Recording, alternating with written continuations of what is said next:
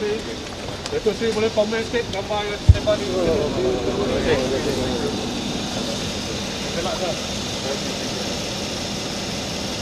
That was the response of former Prime Minister Najib Abdul Razak when he was asked to comment over the issue of an alleged wedding photo of him with a woman that went viral 2 days ago.